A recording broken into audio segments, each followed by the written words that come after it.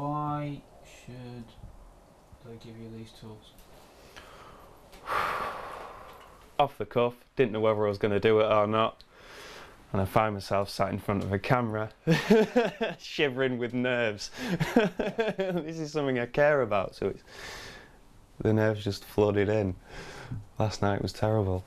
Did you sleep all right? Oh. No. When you do truly care about something and you know you want it to be right, then yeah.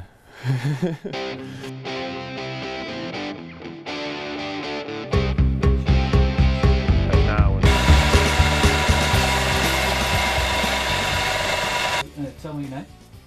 My name's Kurth. I'm 34. I live in a tiny little village in Lincolnshire in England. I've been here about 6 years. When I first came here, there was a shell of a building, and I've slowly turned it into a workshop, using as many recycled materials as I can to keep costs down. And I'm at this point now where it's just about usable. From when I was 7, 8 years old, I was into making stuff. Anything I could find, I'd turn it into something. Every Christmas it was Meccano and Lego.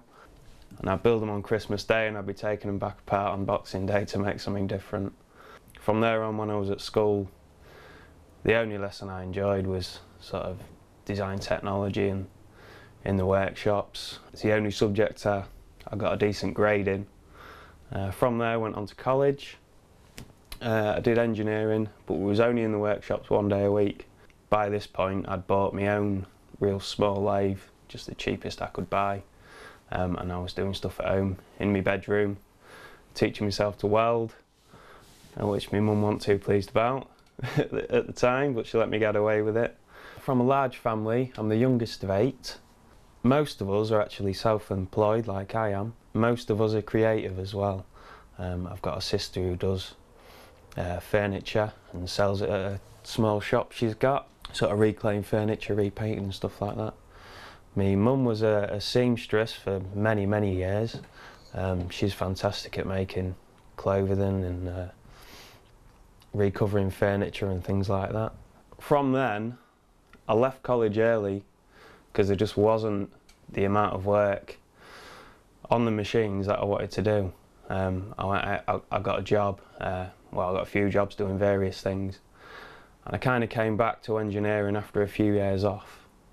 It wasn't until I moved here sort of 6 years ago that I really built a proper workshop, got some decent tools together and started making things, and started a small business. Earns me enough money to live on, basically. My business, The Old Iron Co, it's called. I do a range of things. I started blacksmithing using YouTube as a guide. I learned how to heat metal, forge it, built my own forge, managed to get hold of an anvil, made various bits and pieces. People saw the stuff, started buying stuff. Then I got an interest in wood, so I started mixing the wood and the metal, making slightly nicer bits. But from day one it's always been about the machine, and it's always been the tools that interested me. The older the better, and what other people see as junk, I see treasure, as you'll tell from my machinery. But yeah, it just progressed it into the point where I didn't want to work for anyone else. I didn't want to make other people money. I wanted to make things for people that made people happy, do it at the lowest price I could. So I use all recycled materials wherever I can. I think it makes better work as well. I mean, I've made thousands of pieces over the years for all different kinds of people, some of it for money, some of it for not. And it tends to be that every new piece I make is my favourite piece of work.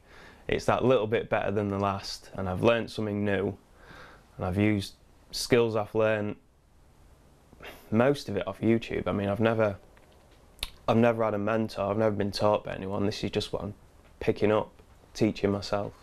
Every new piece is the new one. I find working with wood, it's just the natural beauty in the wood that you can bring out.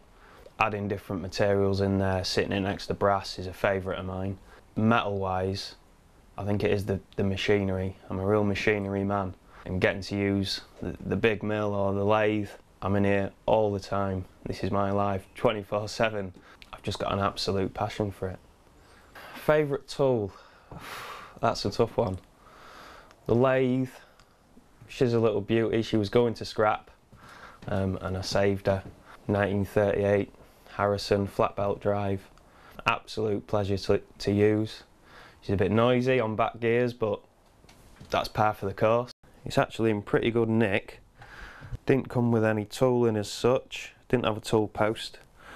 So that's another homemade item. Fully adjustable for height and angle. Again, scrap materials. And that was made entirely on the lathe. Using a milling attachment that I made, again, on the lathe. But she does some good work. Bearings are a little bit tired, but no, it's fantastic to use, and a pretty capable machine as well for its size. And the mill, which I haven't had that long, absolute beast. Way too big for the room, but I'll never need another one. Finding tooling for it is near impossible, so I find I'm making tools as I go along. Okay, this milling head, because the machine, it's a 50 taper machine, which around where I live all this stuff was scrapped in years ago. People are using smaller machines now, so tooling is nigh on impossible to find for this machine.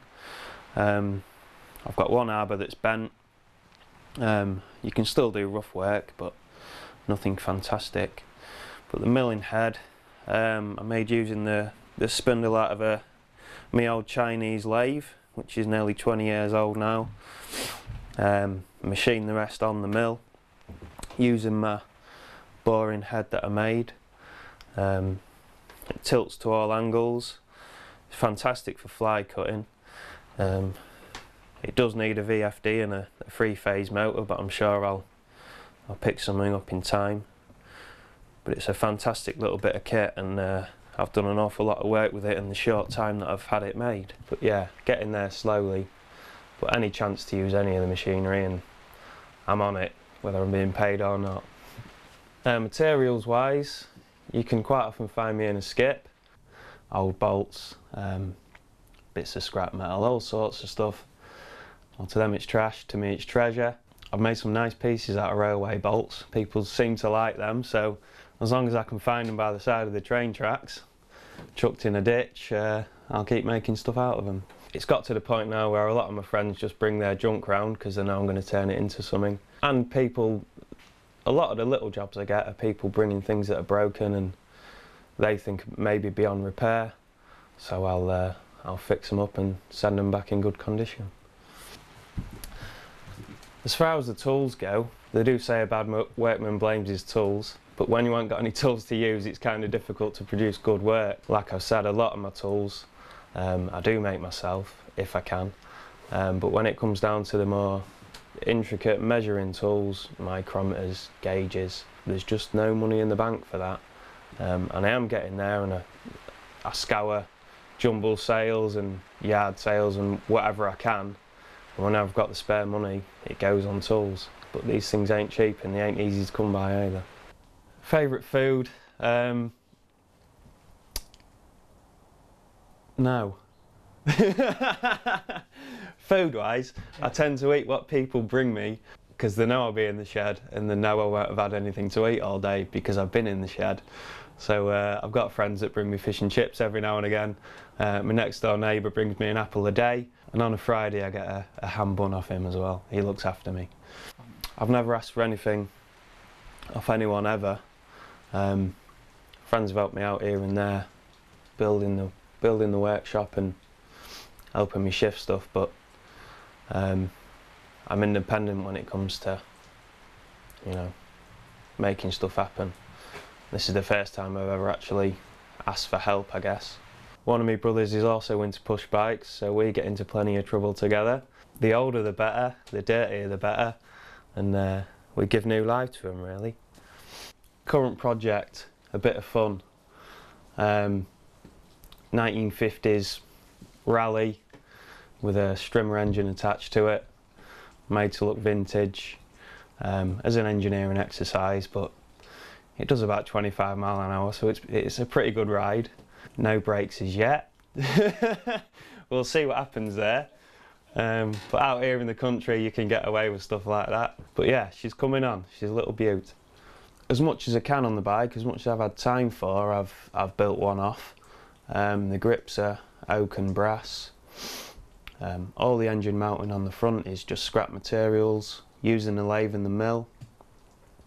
Mud guard mounts, it's all scrap materials, machined with what machinery I've got. The seat, that was interesting, it was black. I discovered if I took a grinder to it, I could make it brown, which is the colour I wanted, so I saved a few quid there. And she's ready for paint. She should look pretty tasty when she's finished. Yeah, design wise, a lot of the time it's just what materials I've got, what I've scavenged and what I can make out of it. I'll find a nice lump of wood and I'll see something that can be made out of it, and it goes from there really. It's not often people ask me for something that I don't want to make, but it does happen. Either I don't like the design or I don't like what they want to do with the materials. I think they can be used in a better way.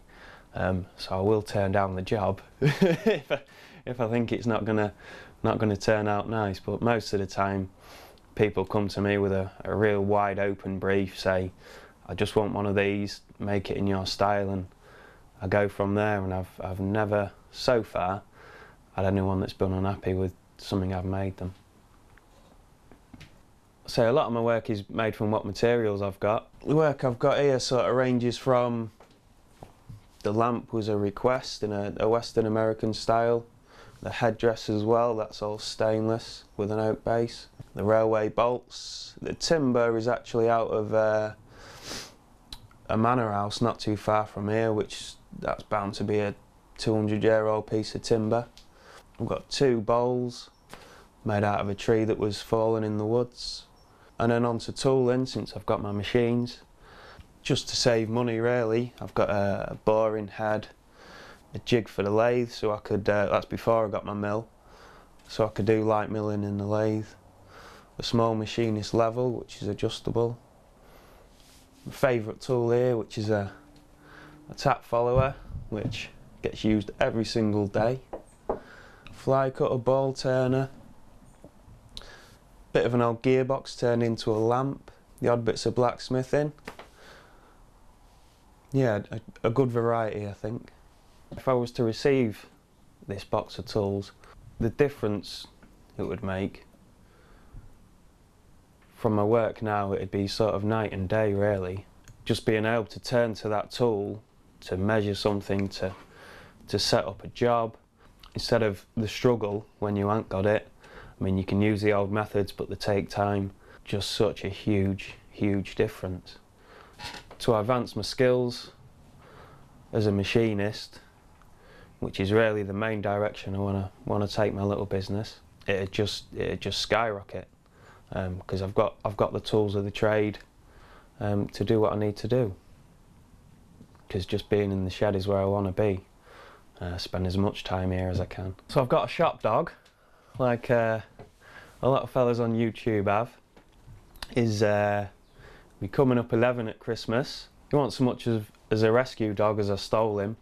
He was chained up to a scrap car in someone's backyard years ago, and he was in a terrible mess. I rescued him with a set of bolt croppers, and he's been my best mate ever since. You can usually find him sat in all the metal chippings on the floor of the shed. That's his favourite place to sit, and he potters about and he keeps me in check. I don't tend to plan anything at all. Work-wise, I very rarely draw anything out. It evolves as I'm doing it. I think that's where some of my particular style comes from. The fact that you start with whatever material you've got, and it evolves sort of into what you've got in your head. And I do like stuff on spare at the moment as well. I don't plan holidays, I don't plan days out. If something turns up and I've got the time to do it, I'll do it. A bit like this film? A bit like this film, yeah. This is like the first time I'm like begging, I guess. Am I worthy of this tool chest? I feel I've worked hard enough to receive a gift like this. It has been years of hard work, 99% of it on my own, literally back-breaking. And it's not, I mean, I get to receive the tools if I was to receive the gift, But the aim is really to pass on the wealth, really. I want to build the business to a point where I can take youngsters in, maybe people that have had a bit of trouble and not the best start in life, and give them a bit of confidence and say, look, you can do this, you know, if you put your mind to something, you can realise your potential. I want to provide a stress-free environment for people where they can come in and there'll be no charge, and just give them a taste of doing something for themselves and trying to better themselves in some way, I suppose. Tools out of the chest I'd be using daily. I doubt there'd be a thing in there that wouldn't find a use in this workshop. I've currently got one micrometer. I've got a couple of sets of Chinese calipers, which, well, the Chinese calipers, we all know about them. All these tools, the precision aspect of it is just going to send my work to the next level basically overnight. You know, you can do so much on a mill and a lathe to a certain degree of precision, but when it comes down to that last tenth, it's all, you know, you've got to have the tools to do it. I think I've definitely got a style of my own. It's just developed from the things I enjoy looking at and the materials I enjoy using, really. I was born probably 100 years too late, at least. Anything old, anything rusty, anything covered in grease, and oh, I love it. It's what gets me going.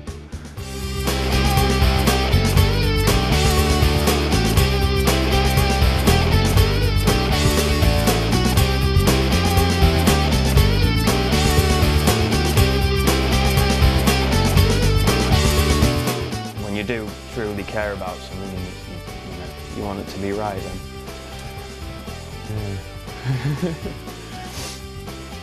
have a go at this. See if you can. It's getting difficult now because this is. How can I word it? When it matters, it matters.